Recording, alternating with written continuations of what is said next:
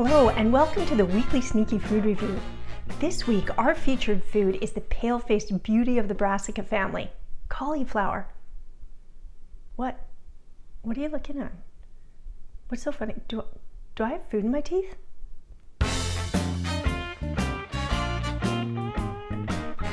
Just like broccoli, Brussels sprouts, and kale, cauliflower is another member of the cruciferous family of foods. What sets it apart is its white color. Large leaves that grow around the base of the vegetable protect it from the sun and prevent it from turning green. So where does this amazing vegetable come from? The cauliflower that we know today originated in Cyprus. It was later brought to France from Italy, where it quickly became immensely popular in the court of Louis XIV. About 200 years later, historical records show it turning up in England, where it was a really important food crop. Around the 1840s, we started seeing cauliflower produced in the eastern parts of the United States and later in Canada. When it comes to preparing cauliflower, your options are pretty much endless. The way it falls apart into perfect little florets makes it ideal for eating raw or lightly blanched with your favorite dips. It's also excellent pureed or makes wonderful soups. You can steam it and serve it with cheese sauce. You can add it to casseroles. It makes a really great alternative to rice if you grind it fine and then stir fry it. And in a pinch, if you're following a gluten-free diet, it makes a pretty darn good pizza crust. So, when it comes to cauliflower, there are so many options for eating this amazing vegetable that you really need never get bored of it. So far, I've had nothing but great things to say about this vegetable, and I was wondering, is there anything not totally awesome about it? Well, in fact, if you happen to be a wrestler, a boxer, or a martial artist, you might want to take care to protect your ears. Otherwise, you may find yourself at greater risk of developing the very painful and unsightly condition known as cauliflower ear. Now, don't let cauliflower's pale good looks deceive you. When it comes to nutrition, the gloves come off. Like other members of the cabbage family, cauliflower contains properties that are very beneficial in preventing the development of cancer. First of all, cauliflower is an excellent source of antioxidants. It's extremely rich in vitamin C and manganese, as well as other phytonutrients that help prevent the initial damage to cells that leads to the development of cancer. One single cup serving of cauliflower provides 90% of your daily recommended intake of vitamin C. Cauliflower is also an excellent source of anti-inflammatories, and as we know, chronic inflammation plays a significant role in the development of both cardiovascular disease and cancer. Like other members of the cabbage family, cauliflower contains unique properties called glucosinolates. What these compounds do is they help prevent the spread and growth of tumors throughout the body by effectively cutting off their supply of oxygen and nutrients to the young growing tumors. This is just another reason why incorporating more of these foods is so beneficial in the fight against cancer. Recent media coverage has been pointing a finger at the brassica family of foods, calling them goiterogenic substances. Now, this isn't entirely accurate. Goiterogenic simply means that it causes growth of the thyroid gland. Now, in the vast majority of the population, we can enjoy these vegetables on a regular basis without worrying about any problems with our thyroid function. However, if you are consuming large quantities of these vegetables in their raw form on a regular basis, and you have a history of thyroid problems, or you're deficient in either iodine or selenium. By the way, both of these minerals are very important for the production of thyroid hormones. If this is the case, then you should probably consider speaking to your healthcare provider to determine just how much of these foods is safe and healthful for your diet. For the rest of us, go ahead and enjoy these on a regular basis. 5 2-cup servings a week will allow you to benefit from all of the amazing properties present in these vegetables.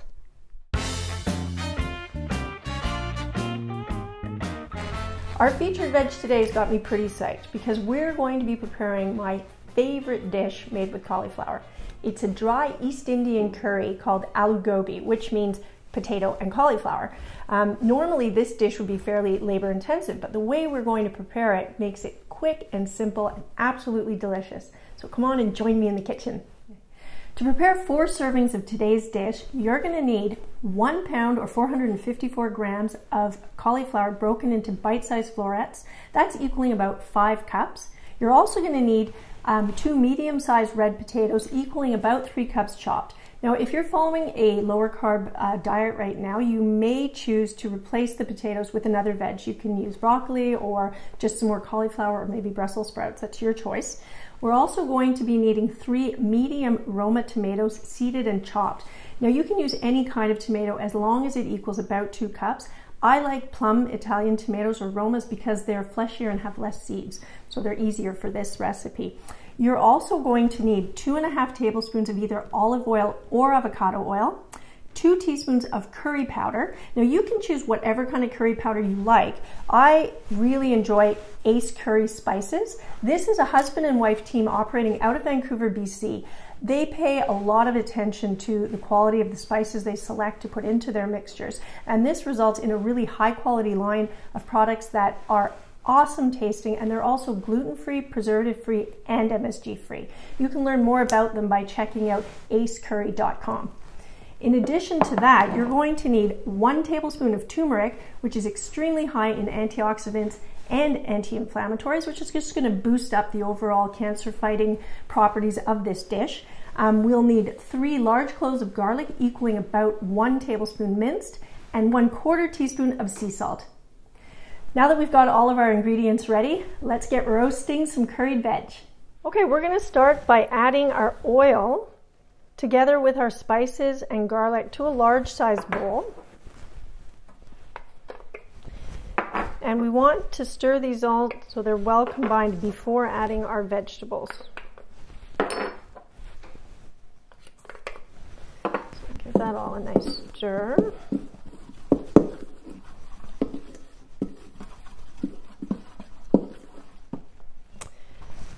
Now we can add our cauliflower,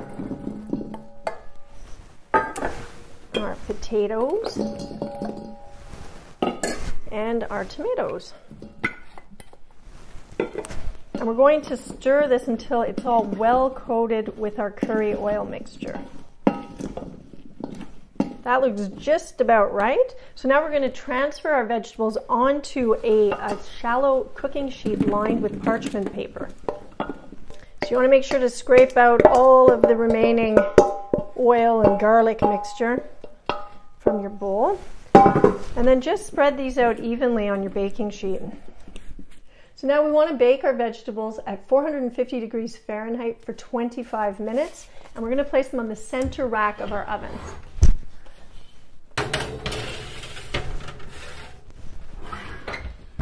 At about the halfway mark, we want to just stir those around a little bit so that they roast nice and evenly. Now, wasn't that way quicker than spending about 45 minutes prepping this as a curry?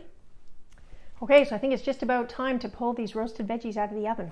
Let's have a look. Oh, they look good. There we go. Beautiful roasted cauliflower and tomatoes. Okay, so let's just transfer our cauliflower to a nice serving dish. Okay, now that we've got this plated, we're just going to garnish with some freshly chopped cilantro. And there you have a simple version of aloo gobi, roasted cauliflower and tomatoes in curry spices. Thanks for joining us on the weekly Sneaky Food Review. Today's recipe, roasted cauliflower with tomatoes, makes an excellent accompaniment to either grilled fish or chicken, or try it with curried turkey burgers and cucumber raita. If you live in the Comox Valley, you might want to consider hosting your own culinary nutrition workshop. You pick the topic and we'll bring the party. It's a fun way to learn about nutrition with good friends, great food in the comfort of your own home. I look forward to seeing you again next week for another episode of the weekly Sneaky Food Review.